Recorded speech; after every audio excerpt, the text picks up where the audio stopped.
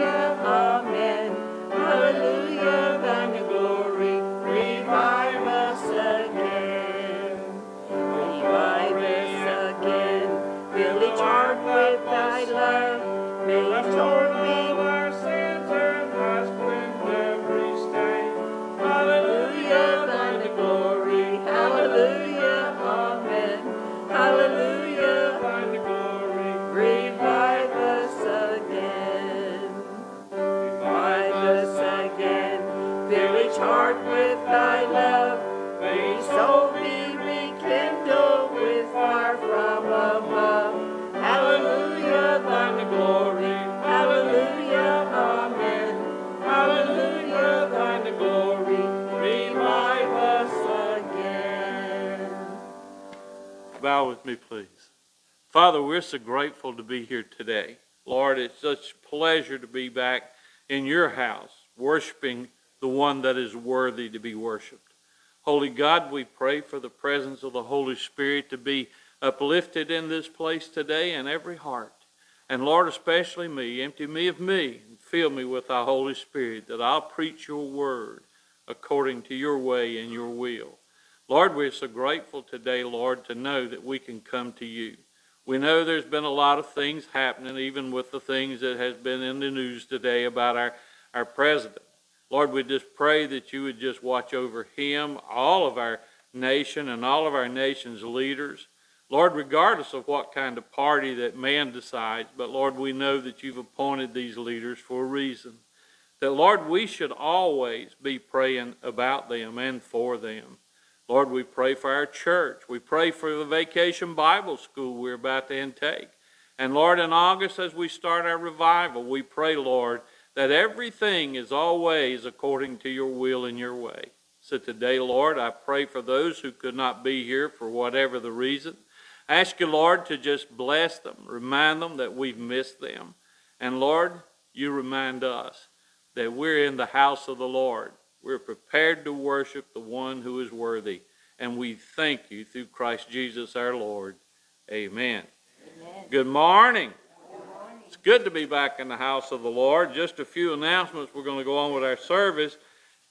Just to let you know that we are having Vacation Bible School starting next Monday. Jessica, where are you? Okay, you got anything you want to mention?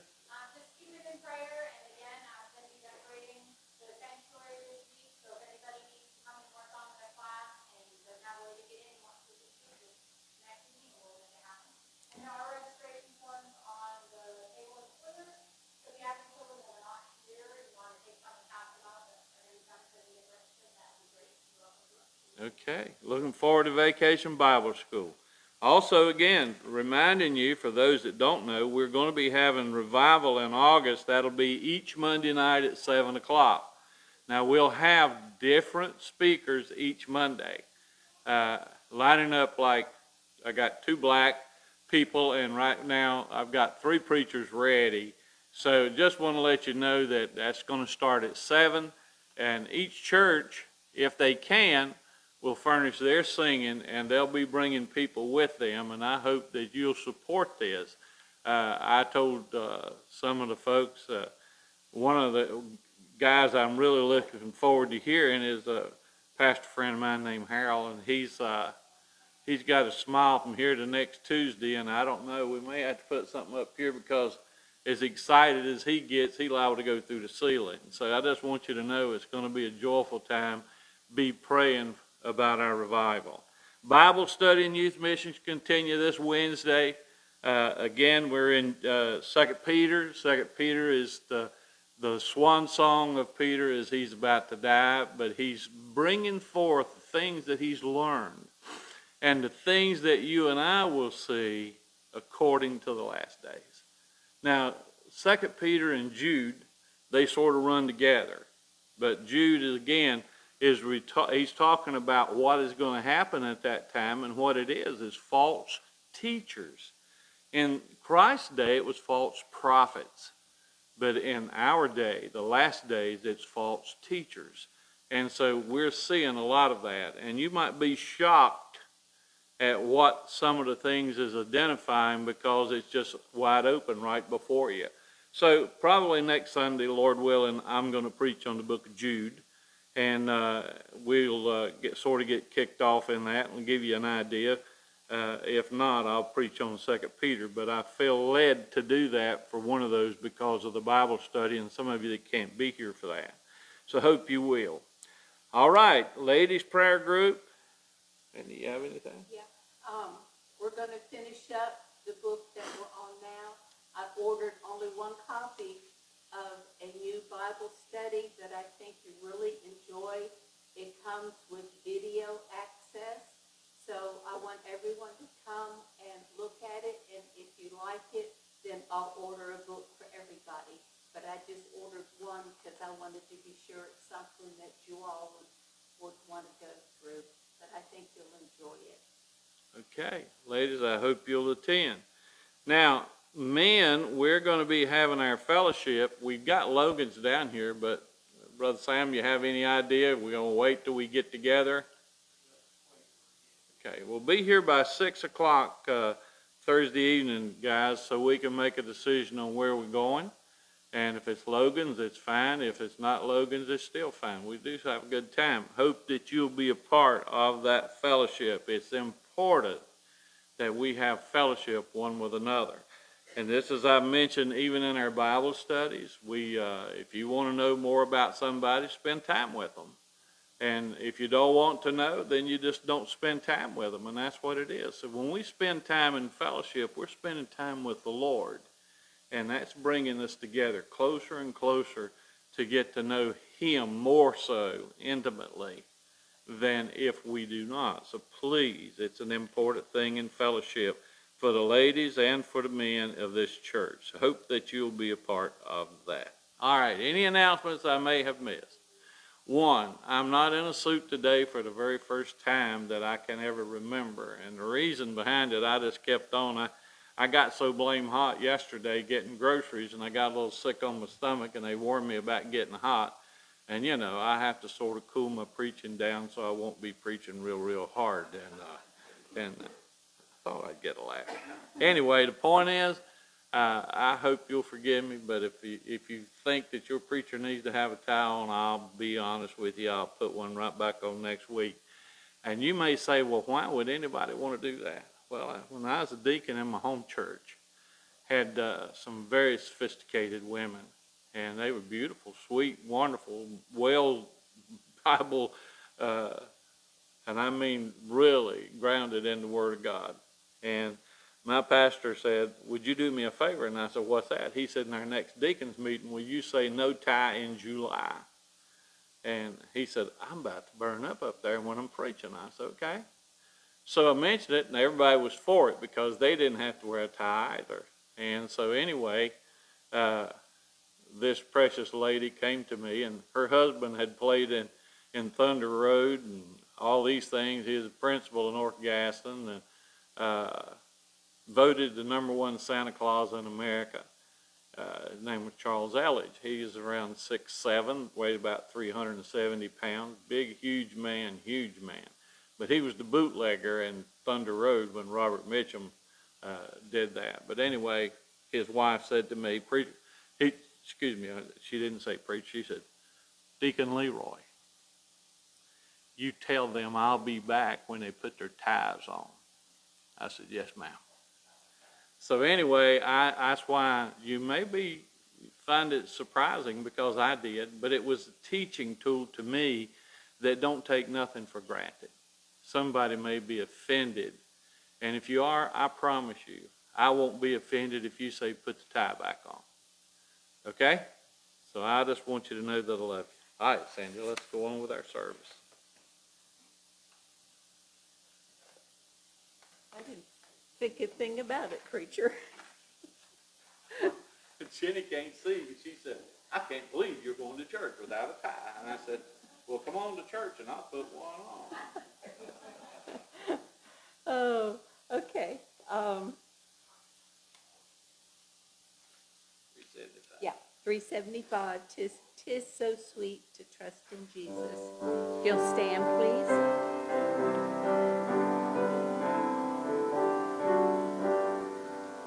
Tis so sweet to trust in Jesus, just to take him at his word, just to rest upon his promise, just to know thus saith the Lord.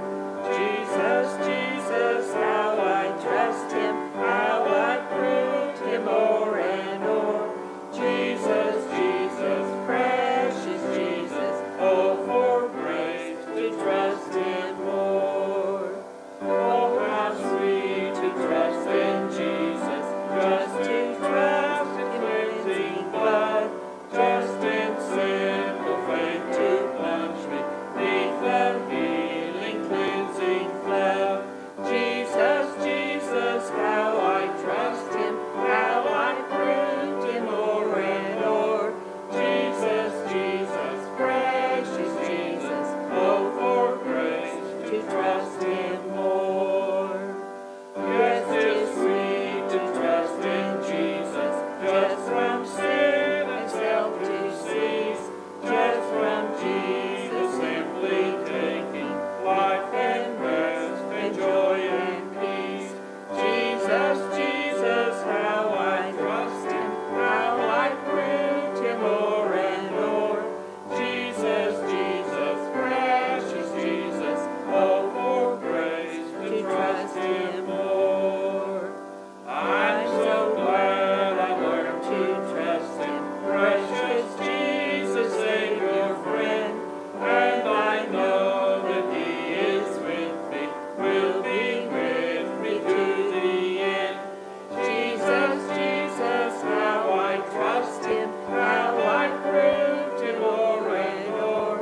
Jesus, Jesus, precious Jesus, oh, for grace to trust him more. Our most gracious, kind, Heavenly Father, Lord, we come to you. Ask you to forgive us of our sins. Heavenly Father, Lord, we just thank you for allowing us to come to your house. Indeed, Lord, bless each one that's come your way today, Lord. Indeed, Lord, we just ask that you look over me, guide, direct us in all ways of life. Now, Heavenly Father, take this offering, which is our sins, and put to use it in thy will. For this, Lord, we ask in Jesus' name. Amen. Amen.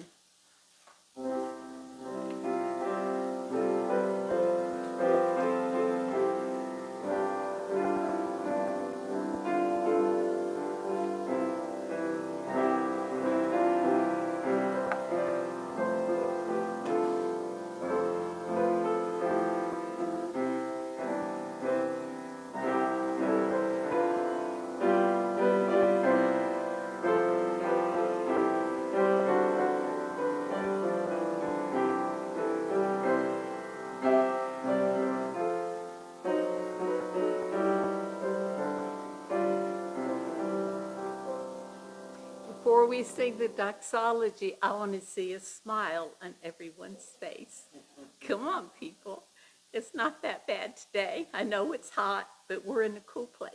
Just look like you kissed a pickle. That'll do it. Okay, All right. if you'll stand for the doxology. Praise God from whom all blessings flow. Praise him, all creatures here below.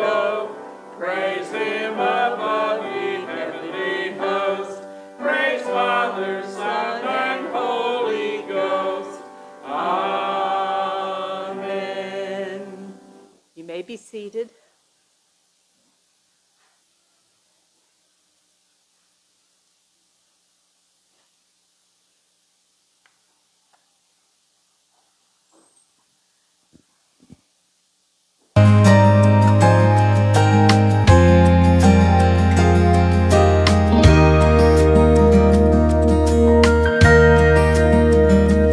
It was early in the morning, and a stillness filled the garden where he lay. Then the ground shook with power as the angel came and rolled the stone away. All the glory of the living God broke through to the darkness of the tomb.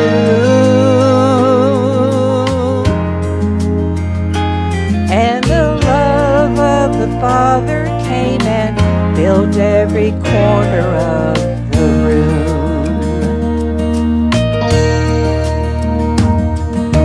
Love was in the room, and new life was born where only death had been.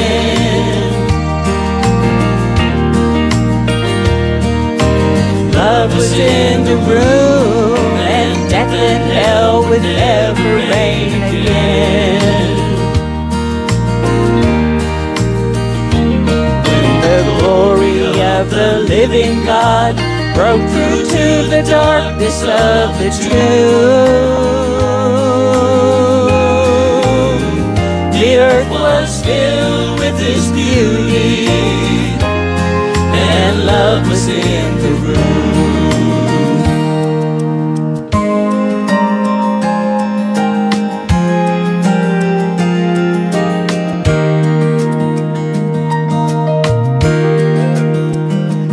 I was trapped in sin and weakness, sinking ever deeper day by day.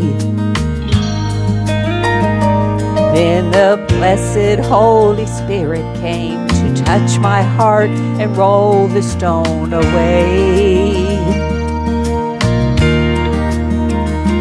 All the glory of the living God broke through to the darkness of the tomb.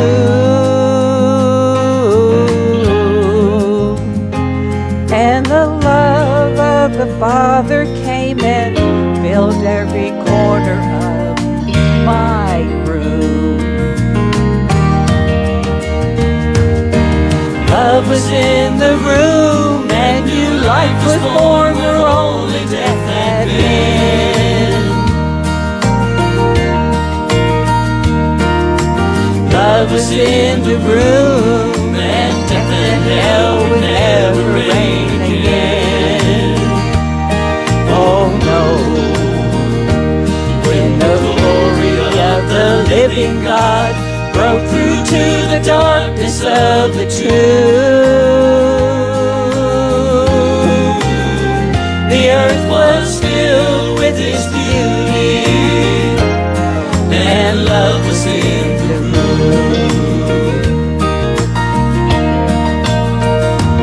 When the glory of the living God broke through to the darkness of the tomb, the earth was filled with His beauty, and love was in my room. Love was in the room.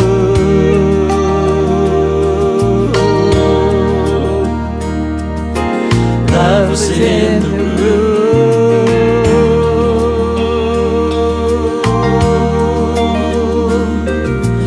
Love was in the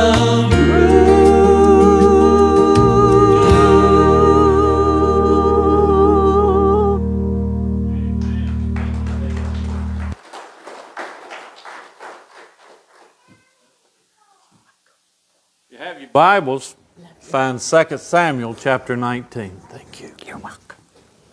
2 Samuel chapter 19. The past couple of months, I have lost a lot of schoolmates and friends, and the last 2 weeks especially, some very close friends. And it's sad. This past week, funerals and people that you just didn't think that much about dying, but the truth of the matter is it puts you to thinking. You know, most of them had just turned 80 years old. And I couldn't help but think this past Wednesday, my dear friend, Brother Jim, he just turned 80 years old, and I'm looking at 80 in October. Now, I know some of you are older than that, and some of you are not, but I know that Kay's looking at that age in January. Sam, he's made the corner, and so we're going to have a lot of 80-year-old folks plus in here. And I just want to say this to you because this was something that I believe was on my heart and mind. So I was wondering what God had to say about people's age, especially the elderly. And so I spent a lot of time and working on this. It took all week long, and I've changed it so many times, but I came up with a fellow's name by the name of Barzillai. Barzillai. And it's in 2 Samuel chapter 19, beginning in verse 31. So let's begin reading there. And Barzillai the Gileadite came down from Rogelim and went over Jordan with the king to conduct him over Jordan. Now Barzillai was a very aged man, even 80 years old. That means he was 80. And he had provided the king's substance while he lay at Mahanaim, for he was a very great man. I mean, he was rich. And the king said unto Barzillai, Come thou over with me, and I will feed thee with me in Jerusalem. Now the war's over. And all this time, Barzillai had made sure that when David was in need and had no resources, this man from another nation provided him with food and everything, as I mentioned a little bit later on. I am this day 80 years old. It was his birthday. And can I discern between good and evil? Can thy servant taste what I eat or what I drink? Can I hear any more the voice of singing men and singing women? Wherefore then should thy servant be yet a burden unto my lord the king? Thy servant will go a little way over Jordan with the king, and why should the king recompense it with me such a reward? Let thy servant, I pray thee, turn back again, that I may die in mine own city, and be buried by the grave of my father and my mother. But behold thy servant Chimham. Let him go over with my lord the king, and do to him what shall seem good unto thee. And the king answered, Chimham shall go over with me, and I will do to him that which shall seem good unto thee. And whatsoever thou shalt require of me, that will I do for thee. And all the people went over Jordan. And when the king was come over, the king kissed Barzillai and blessed him, and he returned to his own place. Now before us in our text is an 80-year-old man, and he's having his birthday. And Barzillai had an important matter that was on his mind, and it can't be dismissed with you and me. I'm not going to use the 20-year-old that was shot yesterday and died, but we don't know whether we're young or old our day that God calls us home. And we have to realize that even with that, we have murderers and people that would take our life before our time. So you have to realize, are you ready? And when I mention this, I want you to listen very carefully. You may say, that person was murdered and I know they was going to start the church this Sunday. How many Sundays did they have to go to church that they wasted?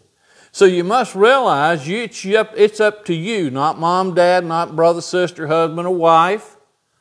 It's up to you to prepare and be ready for your day to meet the Lord.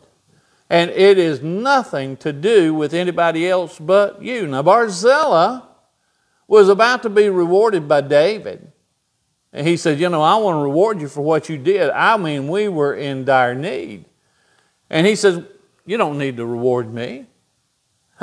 I've got more important matters on my mind. I mean, I'm fixing to die. Well, you don't look like you're about to die. He said, I know. But I know I had 80 years behind me. Now, I don't know how many years I have ahead of me, but I know it's not 80. I know for a fact that my time is short. And now, above all times, I was prepared before, but now I must make sure I'm prepared for the day of my death.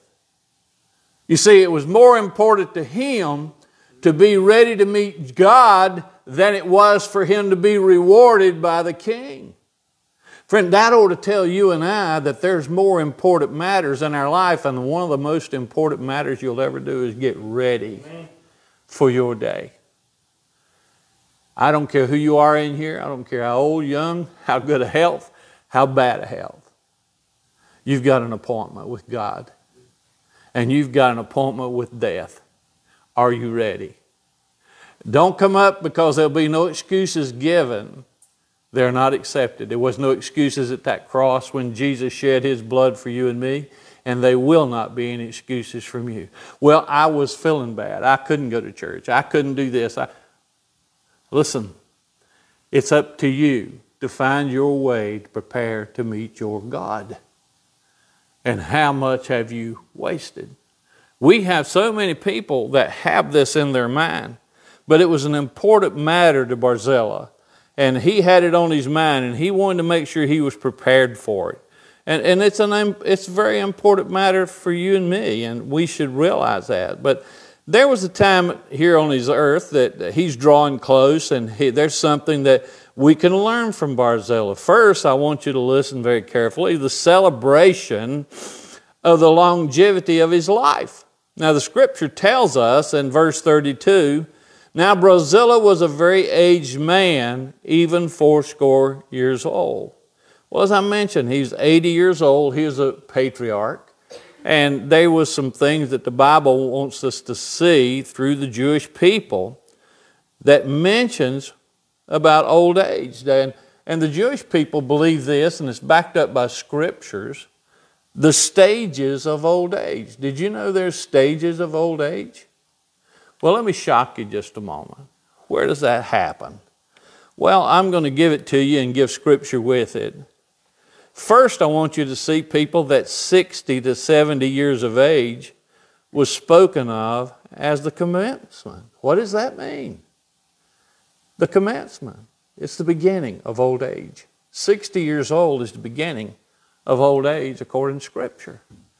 And you have to see that what this is given to us, now listen very carefully, the beginning of old age, that's what the Israelites called it, and in Psalm 90 verse 10, the days of our years are 80 years and 10, now that's 70, and if by reason of strength they be 80, meaning 80, yet is their strength labor and sorrow, for it is soon cut off, and we fly away. Now, this is a picture of us down here. Some say we're going downhill, but actually we're going uphill. We're going uphill because it seems to be much harder for us to get to do the things we once did.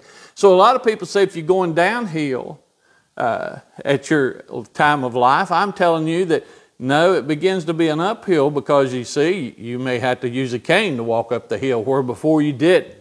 So you're going to have to see that there's a lot of changes. There's some moaning and groaning and aches and pains that are going to come upon you. Now listen, young people, you may think this is leaving you out. No, I'm giving you the picture of what's to come if you live old age.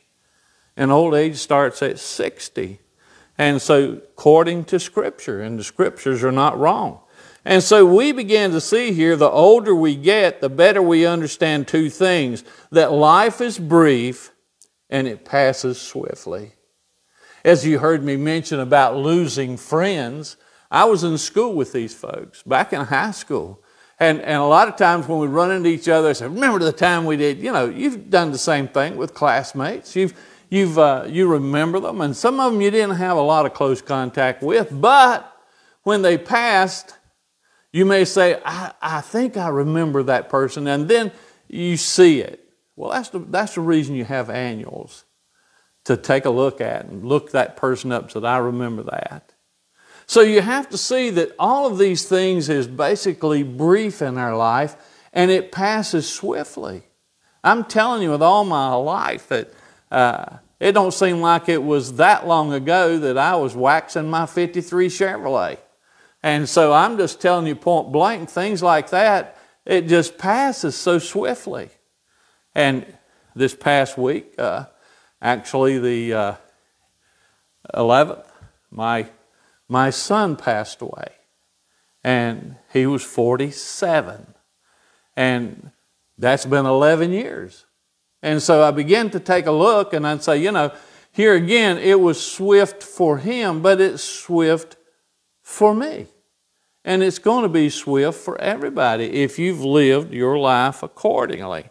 But then there's the second point, not only the commencement and the beginning, but the ages 70 to 80 years of age is called the hoary-headed age. A person of white hair was a meaning that you were looking history right in the face when you were around somebody like that. You know, you could learn a lot from the folks that's white-headed and gray-headed. And so you have to see that they're a walking history book. There's a lot of things that you could learn from them, but only if they're righteous people. And that means that people that have been led by God, still being led by God, and that is what a righteous person is. Now, it tells us very plainly here in Proverbs 16:31, the hoary head is a crown of glory, if it be found in the way of righteousness. You see, one of the greatest things you can have in your old age, you say, well, I can't go out and visit, but look at all the young people that's looking to you. You may not realize it, but they're taking a picture of their mind, and they're thinking about you even when you're not in church. That'll pass through their mind. They'll see somebody that reminds them of you, and all of a sudden they'll maybe start doing a research in their mind about how that person is. Well, that person is a good man. That's a good woman. That's beautiful that these people, I'm so happy we have them in our church. They actually begin to feel secure when you have the hoary head in the church. The children and the other people say, you know, one of the hardest funerals you'll see is when the church member loses one that's white-headed. They begin to think, oh, we have lost a chunk of the church right here. Why? Because they carried with them church history. And in that church history, it's not about the church, it's about the road that you're traveling, and you take that person with that white hair and they can teach you the right way that we are going. And they become a testimony of God. Did you know God loves the white-headed person? I'm sure He's smiling with so many white hairs that have been dyed to something else. I kid Luke. I said, Luke, how you like my brown hair? Preacher, your hair's white. And I said, oh, it just looks white. It's really brown.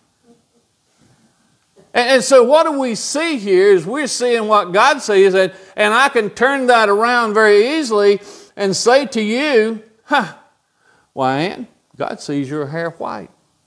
Why? Because if she lives long enough, that's where it'll go. And understand that we must realize and believe that God has a special love for the hoary head. It's important that we realize that. Titus 2 says, the aged men, be sober, be grave, temperate, sound in faith, in charity and in patience. These men of 70 to 80 years old are given 6 traits in the Scriptures. One of them is they're to be clear-minded. What does that mean? Well, they're logically persuaded to the truth. They're reminded before they say something or exaggerate. Now, one of the bad things about older men and older women, but basically older men, they like to kid. And when they make fun of something or laugh at something, it's basically they've told a lie. So God is saying that the white man, the white-haired man, should be persuaded to the truth. In other words, does it mean that I can not kid if you do it in truth? But you must realize these are very important traits. Being clear-minded. Second is being dignified, worthy of respect. Well, you see, that person is a person that is being very respectful before the Lord. And that is very, very, very important. And the third thing is self-control. What is self-control? It means to be sensible. Being sensible. Self-control means to be sensible about things. In other words, I couldn't help but think of Jim again. I want to pick on him a little bit today. But when I was driving back and forth, finally, Kay and Jim said, you know what, you're just wearing out your automobile. Just when you get done, we'll let Jenny go to sleep down the stairs and you can study up here. And she took her nap, and Jim, of course, he'd do the same. But then after I got through studying, he'd say, you finished? And I said, yeah. We'd break out the ice cream. He'd take a half a gallon of ice cream and cut it down the middle. And he'd eat the other half and I eat the other. But what I mean about being in that particular point, again, number three, it's speaking here to us that self-control. Well, Jim said that butter pecan's pretty good. You want to just try the strawberry? Well, I'm trying to tell you that self-control is being sensible. I don't need another half a gallon. That's self-control. But if I don't have self-control, I say, yeah, and get a half a gallon of vanilla with it when you're doing it. So this is being sensible. Self-control is being sensible about things. A lot of people think self-control is controlling you. Well, it's first and foremost is control the sensibility of your decision. It's very, very important. But then not only self-control, but fourth, sound in their faith. It's one thing to talk about something, but it's another to live it.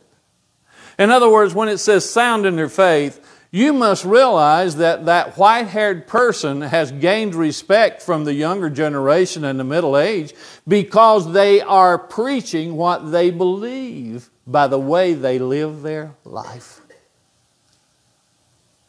You see, a lot of times that's not happening.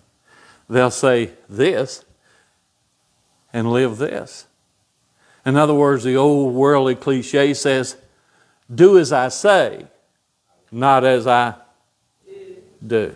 And that's what it's not to be. And that's worldly. You don't want that. That's something that we need to really be sure of. Fifth is sound in their love. It means a love that's focused. What does that mean to have sound love? Well, that sound love means that Barzillai, I'm cutting this sermon so short you just don't even realize it. But Barzillai turns around and David wants to reward him for what he did. And he said, I want to go take care of the most important matters, and that's I'm getting ready to die. I want to make sure I've got everything in order. My house is in order. Now, I thank you for your reward, but how about giving it to Chisholm, this lowly, lovely servant who never asked for anything? You see, when a person is of age, they begin to realize how unimportant it is to have things. How many, and of course I'm probably going to hit a lot of Baptists on the foot with this one, how many aged men and women want to be millionaires? Well, what are you going to do with it? Oh, I'll give it to my children. I said you. My point I'm making to you is when you become of a certain age, you know what your comfort is? Staying warm when it's cold, staying cool when it's hot, having enough food to eat, having clothes, having everything met. And so a lot of times you see that's what the greatest thing for a person is. And it's not that you need to reward me of anything. You see, You'd rather have those comforts that God already is providing you. But in the same sense, what are we doing with it? Are we stepping on it or using it abusively? Are we supporting things that God hates? What are we doing with the things that God has provided for us to be in comfort? What and how are we living with what God has given us? You see, it's more important for you to love somebody else than it is to love yourself. That's when God will bestow blessings upon you when you see that the Son of God did the very same thing. He cared more for you and I so much that He died for our sins.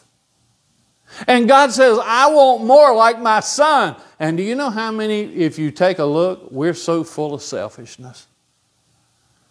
We're not willing to give. Do you know, it would be almost like this.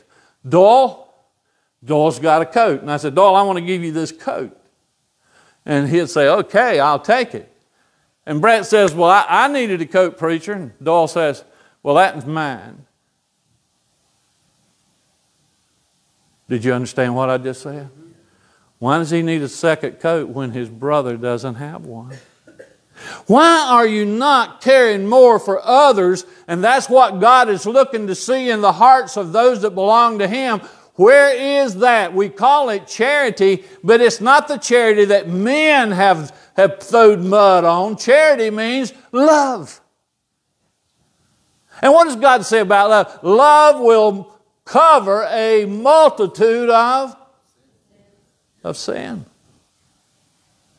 You see, it's very important the things that God has given to us to describe the things of the elderly. How many men are fitting into those categories?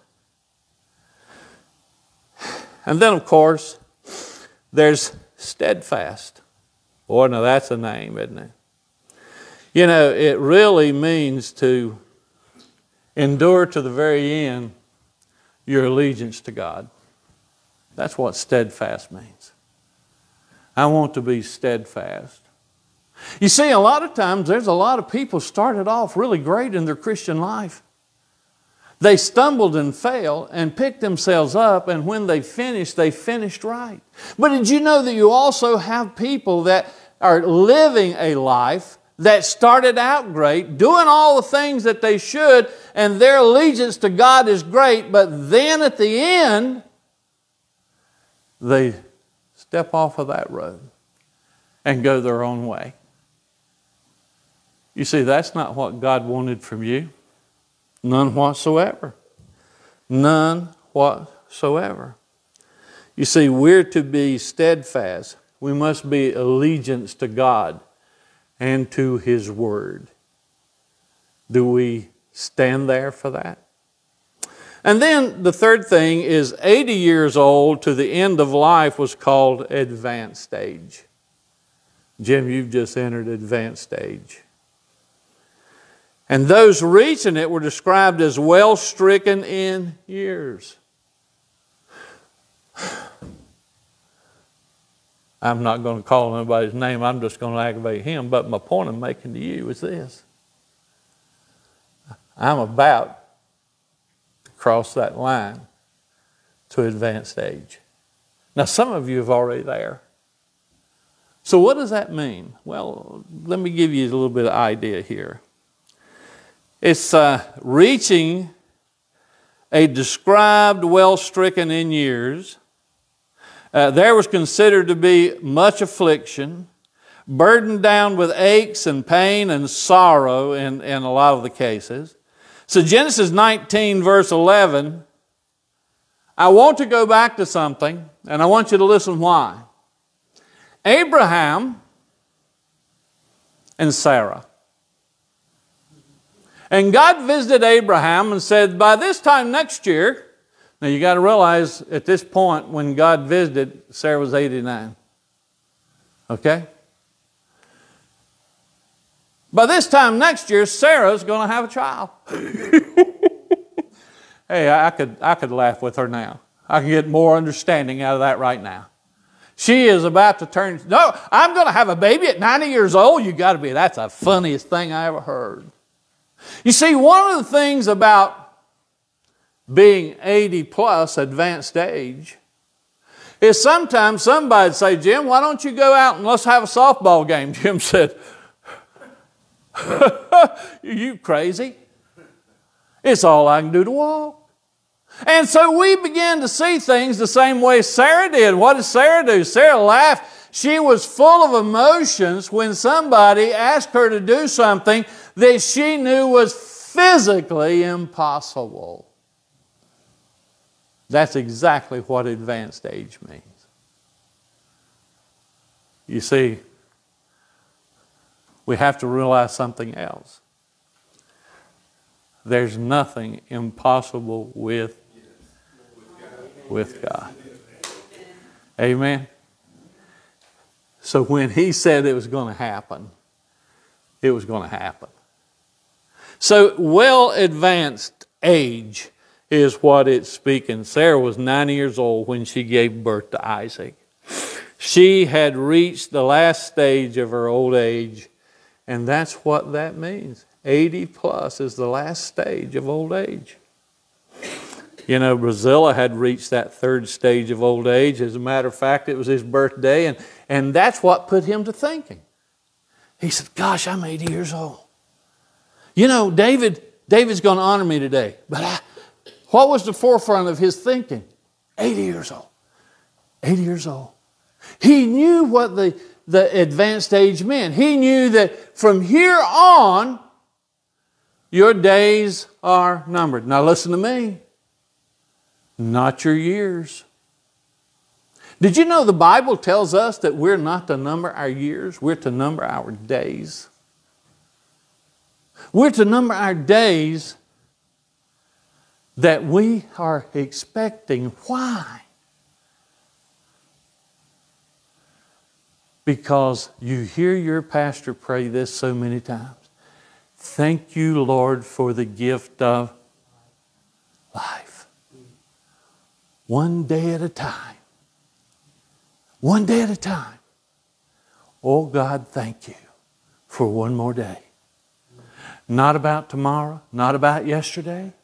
I don't want to take the clouds of yesterday and pull them over the sunshine of today. I don't want to look to something over here that I have no control over, that I may not even see tomorrow. So why not rejoice and be happy in the Lord that He's given you today? So it's a very important point. Barzillai, I'm 80. Oh, I've reached advanced age. I'm no longer going to count my years. I'm going to count my days. I'm going to make every day count. And I know one way to get prepared for my meeting of God, every single day that I have left over this 80 years old, I'm going to give it to Him. I'm going to do everything I can to exalt Him. The only problem with that, He should have been doing it long before. I gave you the characteristics of the old man, but it's the characteristics of us all. Do you care more for yourself than someone else? Well, preacher, do you think that I'm going to care for some drug addict more so than I am my husband or my wife? No. No. That would be physically wrong. It would be spiritually wrong. But I am saying that when you know there's some people that need you, we need to show that charity, that love, because they may not have anybody. They may not have any resource to meet their need. So many times, did you know God's got every action already in store? He's already planned out some things for you and gives you absolutely every availability to do what He's asked you to do in His Word. And He goes ahead and He just lines it all up. And you're not even expecting it. You're in a restaurant and somebody has maybe ordered a very meek meal, but it might be because they couldn't afford more. And you notice it. Now, why did you notice it? Why did God bring that to your attention? And that's who did it, by the way. He brought it to your attention. How about in the grocery store? Some little old woman up here, and she's got every generic brand that you could think of, but you could probably put it in one bag. And she's trying to figure out and counting her money and everything, trying to see how she's going to pay it.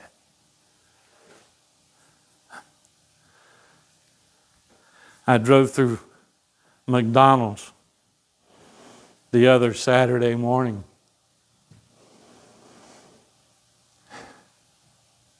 And I had ordered, I really love their Egg McMuffin sausage and egg. It's just something I like. And as I got up there and had my own coffee, but that's what I ordered. And when I pulled up, the lady said, I said, how much is it?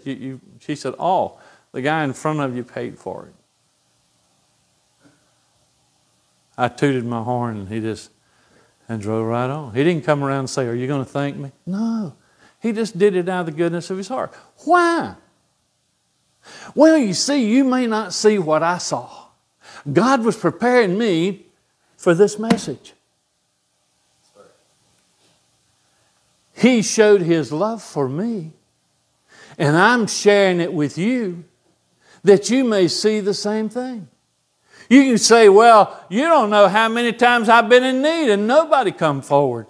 Well, I got news for you. God had made sure that if you were in need, He would have met your need because He spoke to hearts and they just didn't do it, and therefore they're going to have to be accountable for it. You see, God puts that availability in your life, and then you turn around and you don't recognize the availability that God has given you to help that person. You just decide, just like Doyle, he's going to keep both coats. It's being selfish. You know, there's more people that contemplate in how to get money and how to get something free than they are to give. They're not givers, they're takers. That's a selfish human being. No blessings. They'll never grow or ever have anything. And what they have, Jesus said, those that have, it will be taken away. Time after time after time, people's had a chance to repent of that very thing, but they haven't. You see, it's very important for you and I. But he had reached the third stage of his old age. You know, the long life of Barzillai had been a faithful and fruitful life. His life had not been lived in vain. As a matter of fact, God had made him profitable. Why? Well, I don't know if you see what I see. Here was a patriarch, a man that had a lot of wealth. And God made sure he had it when David needed it. Did you hear it get an amen out of that? Amen. It wasn't he was blessing Barzillai. He was preparing the need of King David. He knew everything that's going to take place. He knows every step that we're going to take. Did you know that he prepares things to keep you out of harm's way? You know that person that's poking along like Rita Black, driving the speed limit, and you're in a hurry. And she steps up to the stoplight and she stops and she's listening to Elvis sing and you're tooting the horn. She'll say, don't that woman hear me? Well, you know, then you get on down the road and you're starting to pull out in traffic and whoom, tractor trailer just went through, run the red light. And if you'd have been 2 or 3 seconds faster, you'd have been hung up on the front of that tractor trailer. God used Rita to be slow. You see, we don't see God every single day because you don't look for it. You call it luck, and luck has nothing in the divine process. You must realize what that man said yesterday. Trump got shot in the ear, and the reason it was just the ear, there was a divine intervention. Do you see God in your life every day? Well, maybe you're not looking for it. Maybe you're too busy to look for it. I like to look. And at the end of my day, I like to look. But when I'm looking, I also see the devil in it too. I see how many times that he's tried to get me off course. Let's use revenge for a moment. Do you know why a person hates? They want revenge of something somebody's done to them. Do you know why? The devil can distract you that you're not thinking of God, you're thinking about your own selfish desires. That's what revenge is. It's a selfish desire. And Satan makes sure that you're eat up with it. You know why? So it will take you away from the divine process of God. You're not looking for God, you're looking for selfish desires to be fulfilled. I'm going to get even with that person. You know, Jesus was speaking to his disciples. He said, have y'all not understood yet? When I fed the 5,000, how many baskets did you pick up after the feeding? Oh, 12. And yet you don't understand why? All of those were broken pieces. He said, I don't think you understand. And when I fed the 4,000, there was 7 baskets of broken pieces. What does that mean? And they didn't have a clue. They couldn't pick up on it. And do you know what was really funny? It's not funny. Misword. Most Christians don't know what that means. What did those 12 baskets mean? He said, look at yourself. You're going to be, every one of those baskets are broken pieces. You're going to be a broken piece for me. All 12 of you. Well, what about the 7? There were 7 nations that occupied Israel. And God broke them. He sent hornets and everything else to run them out. And then the Jewish people. So understand that everything God does has a purpose. And when you begin to see, well, all we want to see is he fed 5,000. Oh, he fed 5,000 men, so that must have been 20,000 people. No. That's not the whole purpose of the feeding. The feeding was the 12 baskets. To tell his disciples he was still teaching. I wanted you to see that each one of those baskets represents you. You will be broken for me.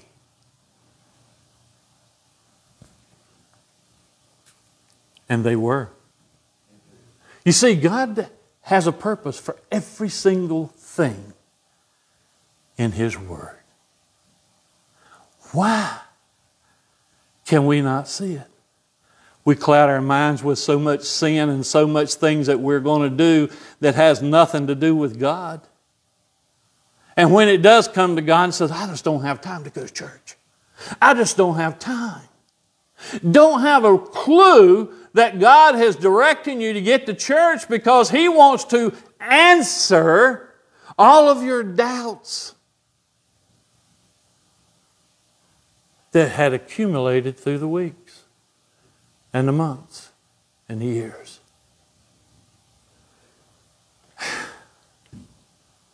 Barzillai says, whatever you're going to reward me with, give it to Chapel. Don't give it to me. One thing I can say about him, he knew exactly what was important, and that was prepare. You know, he was aware that death was an uncertain matter. Verse 34. And Barzillai said, the king, how long have I to live that I should go up with the king into Jerusalem? Older people do not like to pull up roots and relocate. One of the funeral directors, he said, you're mentioned about in every funeral home that is around here. We've had meetings and all these things and said, and you're one of the forefronts. So we're just trying to figure out why have you stayed at that church all these years? And I said, because that was God's plan for me and for that church. Now, not everybody agrees with God's plan, but I'll let God deal with that. But my point to you is very simple. Old people don't like to relocate. If you looked at my resume, somebody told me, said, you have a resume that can go on one page with the number of places that you've worked, and you've worked, good night. The least one I seen was 7 years. Yeah. I just don't like to relocate and change. Why? Why should I? Some people say, well, the grass is greener on the other side, only over a septic tank. It's not going to happen. I enjoy what I enjoy, and whether I'm preaching at some church or this church, I certainly love to preach. But he was aware that death was an uncertain time. And I got news for every single one of us. Now, I'm going to read you a story, and then we're going to dismiss, but just listen carefully. It could halfway be comical, but I'll let you decide. True story, by the way. That's why I want to use it. And it pertains to death, okay? A few years ago, I was reading a book called It Happened in Tennessee. Now, the book's available. You can get it at your library or look it up online. But it told the story of a man by the name of Felix Barzillai. And they called him Uncle Bush. And he lived in Roane County, Tennessee. In June of 1938, 74-year-old Uncle Bush drew national attention. On that hot Sunday afternoon, he attended his own funeral. Yes, I said that right. He attended his own funeral and listened while his own eulogy was delivered. People had come from all across the nation for the event, and it was held to be the largest rural gathering ever in the state of Tennessee. The highly publicized funeral was scheduled for 2 p.m., but by 9 a.m., more than 1,000 people had already assembled outside the small wooden Cave Creek Baptist Church near Kington. You know, he had to be a Baptist if he wanted to have it ahead of time. You know, we can't wait for nothing. As the morning and the early afternoon wore on, cars, trucks, and buses continued to arrive, filling every available field and barnyard. By the time the funeral began, an estimated 8,000 people had assembled.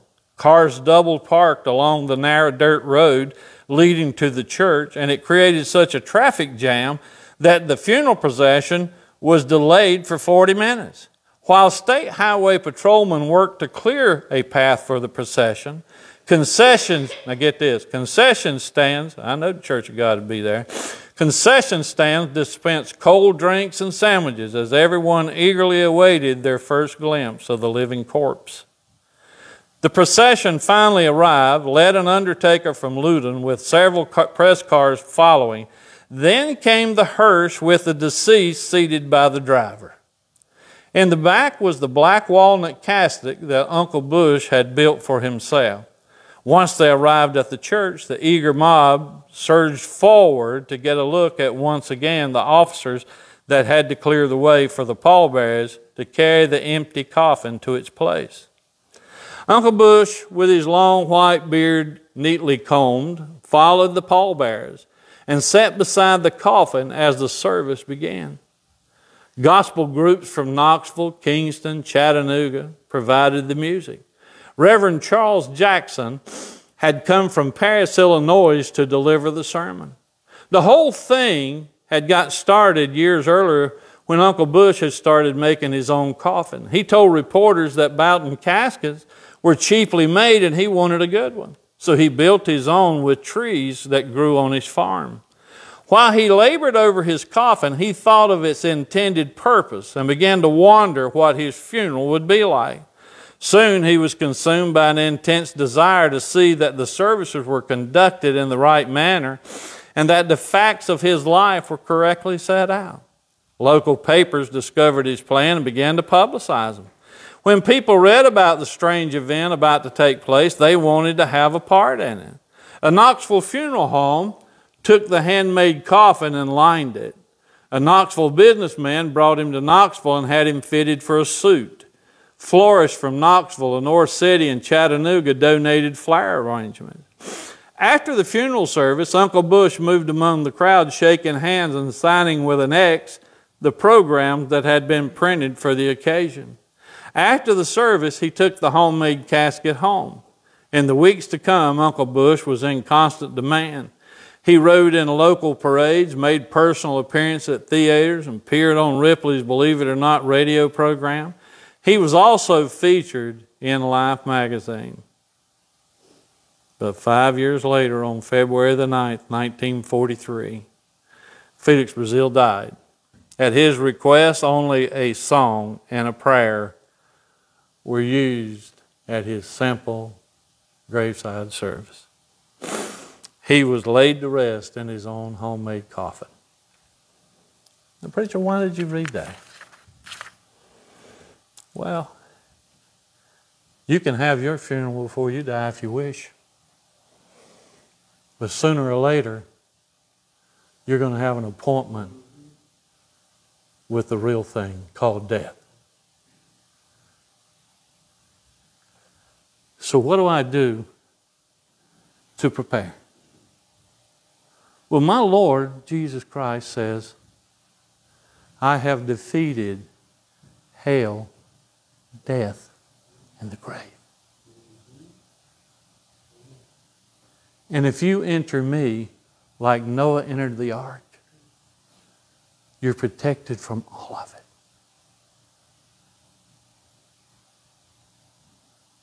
You see, the truth of that, and made real in mine and your life, it wasn't over.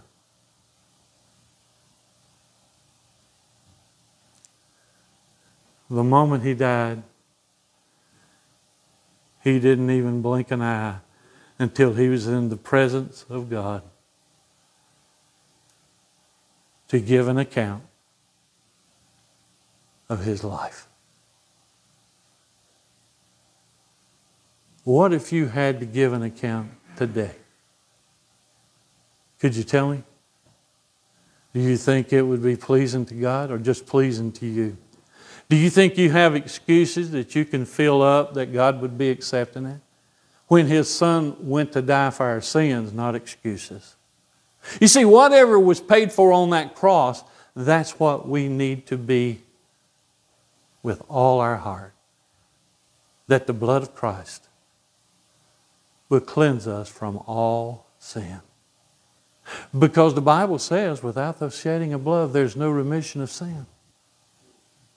You see, the thing that you and I need to realize is this message about old age. It just gives us a pattern and an outline for our life. Now, people will ignore this, and people will forget it. But I can assure you that I've done my part, and that is to do one thing.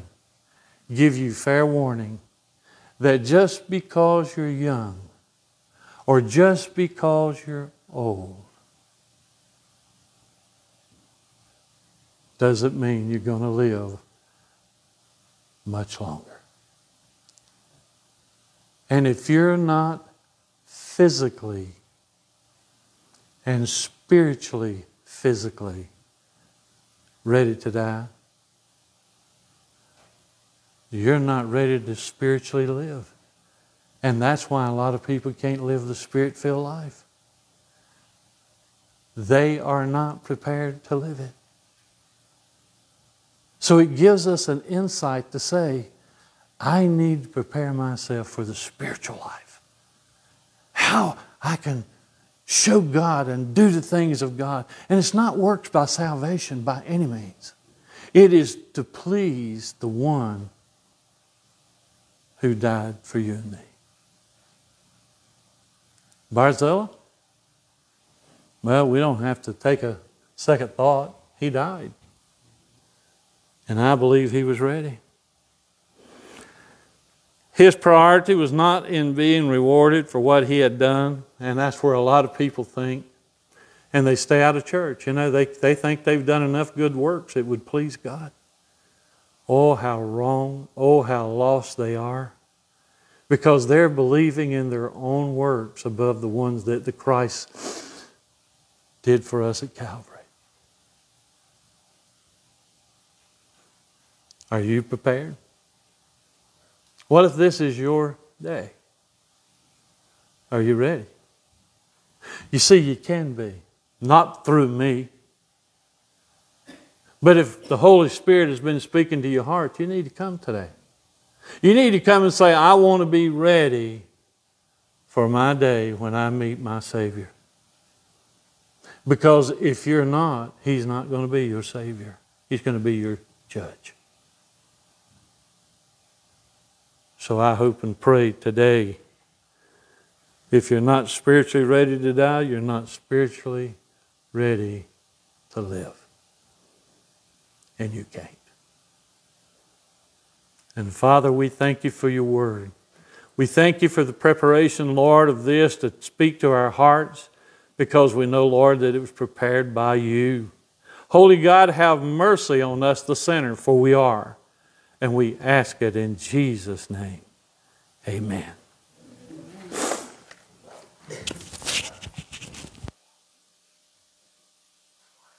You take your hymnals and turn to page 191. I have decided